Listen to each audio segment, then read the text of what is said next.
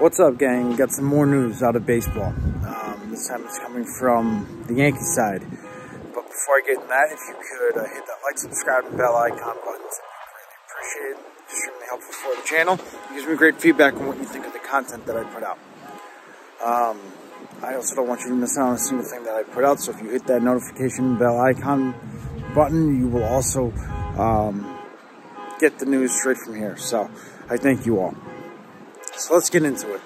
So the Yankees have hired a new bench coach.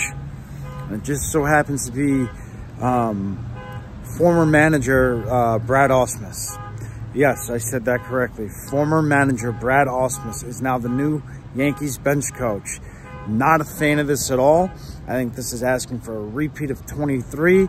We needed a bench coach with some flair that was going to give this team some kind of energy or jolt, and I thought Nick Swisher would have been a perfect option for bench coach.